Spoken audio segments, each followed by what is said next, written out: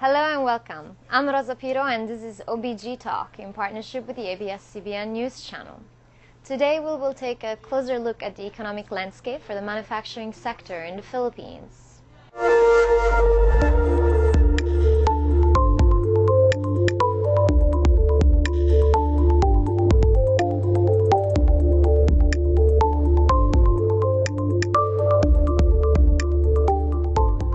Manufacturing is the largest sector by industrial origin, reaching about 8% annual growth rate on the back of the continued expansion of the top 5 performing subsectors: beverage industry, furniture and fixture, food manufacturing, chemical and chemical products, as well as electronics products. All of these top performers are geared mainly to supplying domestic markets, with only the electronics subsector present as a major export commodity. This reflects a long-standing trend for the majority of manufacturing to be geared towards serving the domestic market, the second most populous in Southeast Asia, with only a few specialized industries focusing on export markets.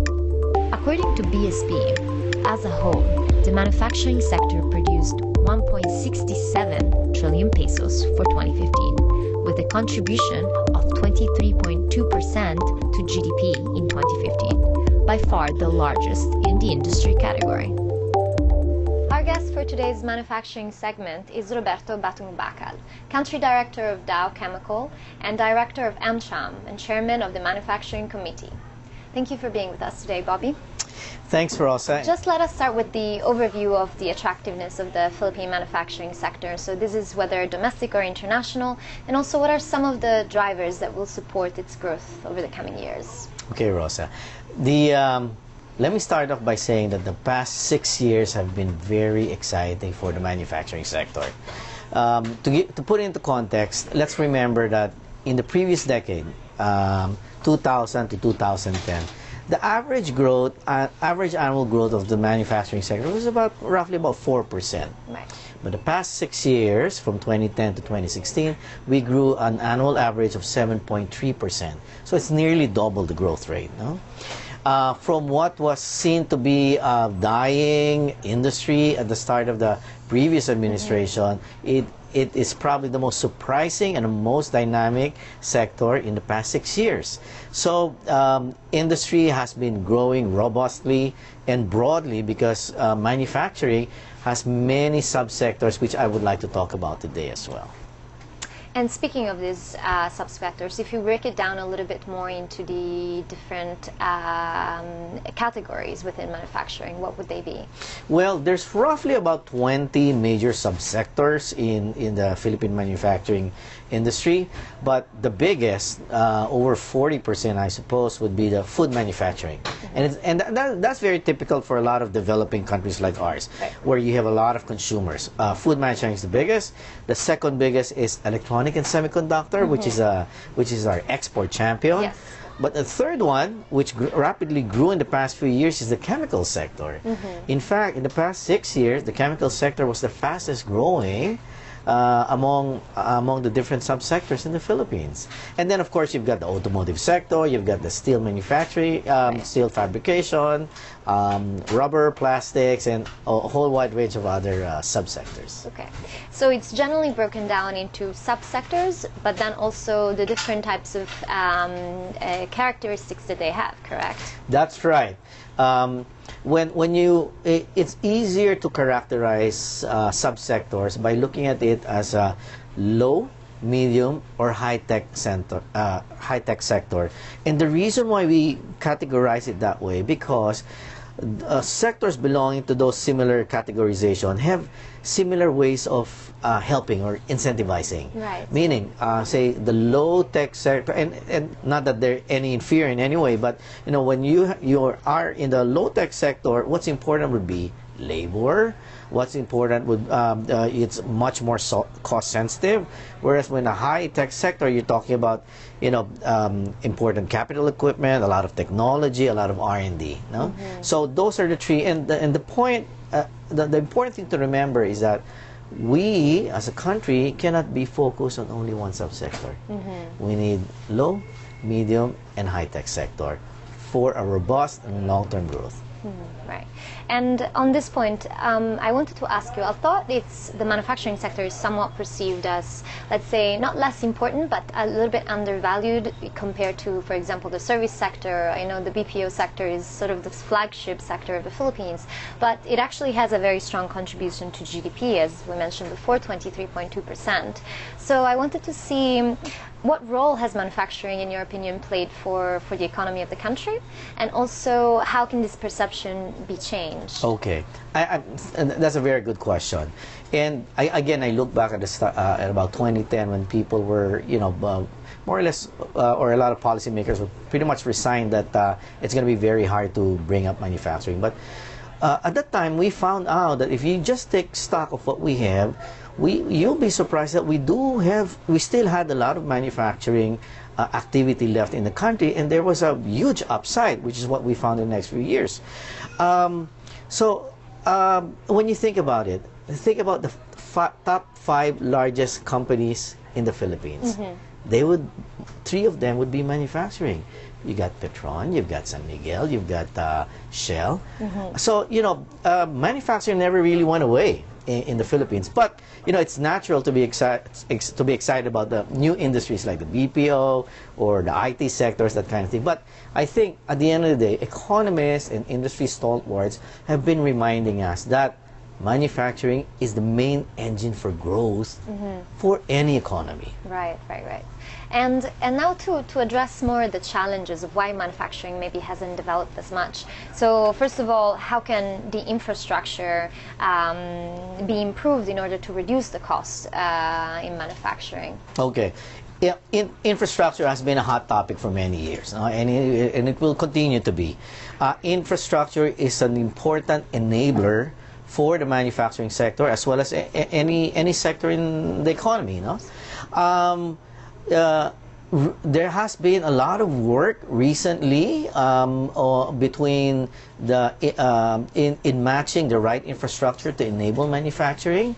We have been working on what you would call infrastructure manufacturing convergence, which would match exactly what kind of infrastructure is needed to move goods around, whether they're raw materials from outside or from the countryside, or moving your finished goods to the market.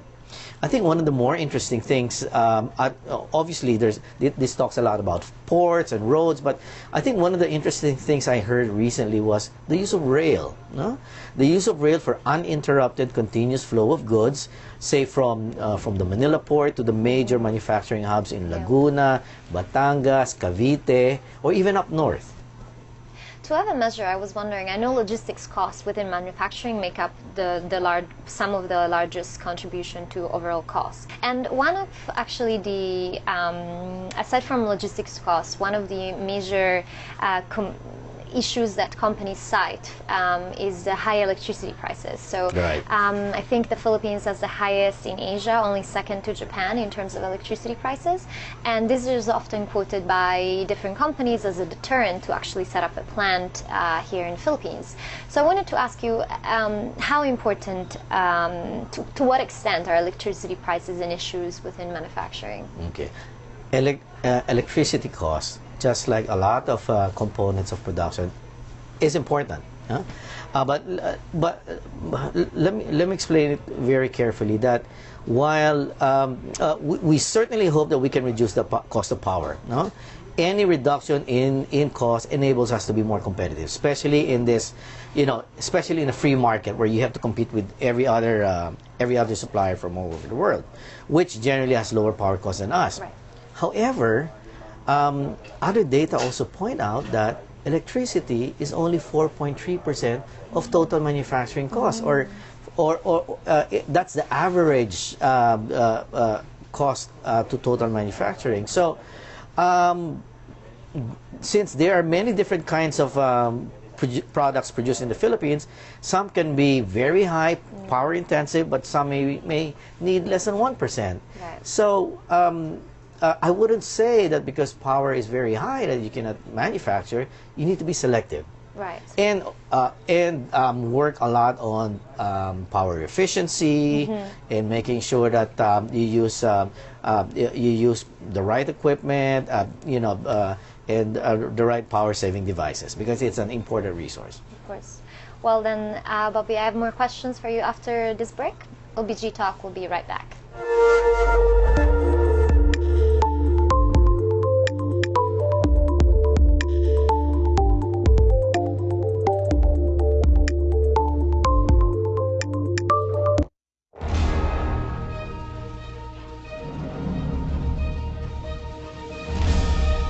The world is filled with wonders. And aviation has taken us farther and closer to seeing all of them.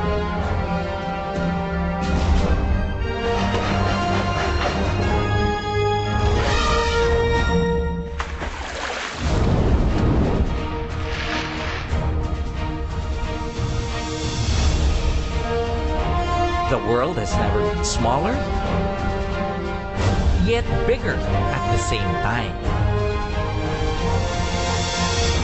If there's one thing I learned from flying, is that life is a continuous search for the world's greatest treasures.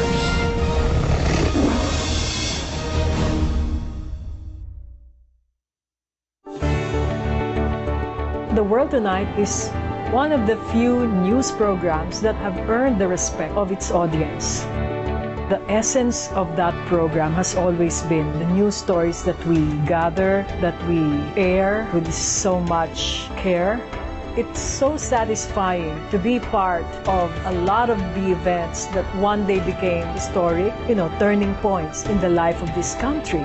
Philippines, thank you and good night. Mabuhay!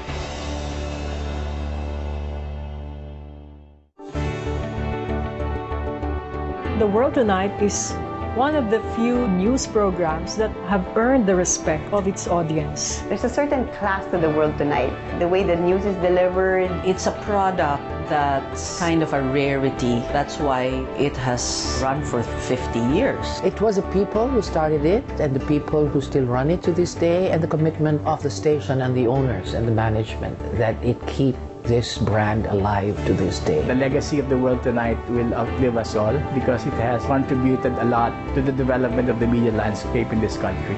We were partly reporting the news, but we were also living the history of the day. Every night from Monday to Friday, we were in the living rooms of the Filipino people. And I'm proud that I have been a part of this program that has helped mold the Filipino nation. It's so satisfying to be part of a lot of the events that one day became historic, turning points in the life of this country. In this world of television, it is highly unusual for a show to survive as long as you have. It is a singular accomplishment and something that we should all really be very proud of. So congratulations to World Tonight.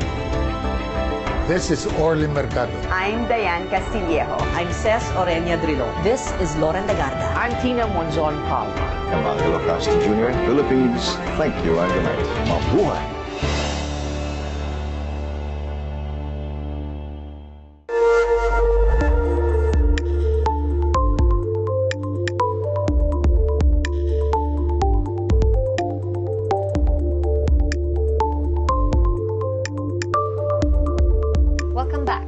OBG Talk. Here with us today is Roberto Batungbacal. Bobby, speaking on the human capital aspect, the country's large and skilled workforce, what are the main advantages and drawbacks to Philippine labor force, and how can they be developed to support the industry? Okay. There's a lot of advantages. First of all, we have 3 million talent or workers in the manufacturing sector. That's not a small number. I mean, compared to a lot of other countries, of course, it's not a China or in India, but it's a significant number. But another important thing is that there's still a lot of people, and normally when you have economic progress, you have farmers moving into the manufacturing sector, creating higher value. So I would say for companies going to manufacturing, here in the Philippines, there will be labor, not just today, but in the coming years. We're also very talented people, and we've shown that again and again. Even in regions, a lot of our experienced manufacturing people take leadership roles in many countries across the region. And I do have to remember that, you know, Philippines was in the manufacturing game decades earlier than other countries. So we have a lot of people who've gone through technical education, engineering education. So we have this base knowledge that will enable it. And one other topic I wanted to discuss with you, if one looks at the domestic manufacturing sector, it has been quite successful in component manufacturing, for example, microelectronics for automotive parts. So I wanted to ask, what is the role of Philippine manufacturing in the global supply chain? Okay, very good question. We participate in two areas, right? We have the exporters, whether they're foreign or local companies, and they engage in the global value chain by providing one component, one or two components into a production series that can include Philippines, Japan, China, or the Western countries. That is how the global value chain works. And the Philippines is able to find a particular niche or area in that value chain, and that's very important for us to participate.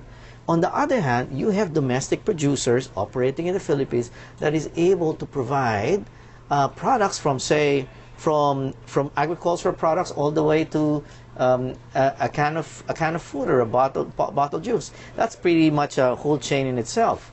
So the answer is we need both. We need both. And the beauty of this market for manufacturers is that we have a significant and large consumer market, which not every country have. So, you know, there's an abundance of opportunities for manufacturers, both for export and as well as for domestic consumption. And on this topic, with respect to the global supply chain and also comparison with other countries, how competitive is Philippine manufacturing within the ASEAN context? And what should it do to boost its competitiveness compared to the neighboring countries? Okay, we've gone a long way. Let me cite just one study, and there have been many studies. Last year, JETRO of Japan published their their annual survey of manufacturing costs across the different locations in Asia. They do this every year for all countries in Asia. And guess what?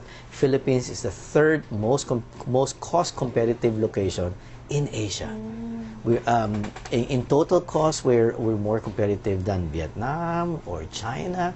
So that's good news. Yes. I mean, I'm not surprised why there's a lot of Japanese moving in. And that's why it's a good opportunity to keep on talking about the good news. Okay, and last question that I have for you today, since there is a change in the administration and there is an opportunity to revitalize the manufacturing sector and make it flourish, what kind of policy would incentivize manufacturing activity here in the Philippines? Okay, let me start by saying that the previous administration has institutionalized a lot of policies, including road mapping, manufacturing resurgence program, but I'm also excited about the administration with their strong focus on MSME, micro, small, medium enterprises. Right. What they'd like to do is make sure that the small, medium scale enterprises have a role in this value chain, that they're integrating into it. And if we're able to do that, then we would have a more robust, inclusive, long-term growth for the manufacturing sector for the Philippines. Right.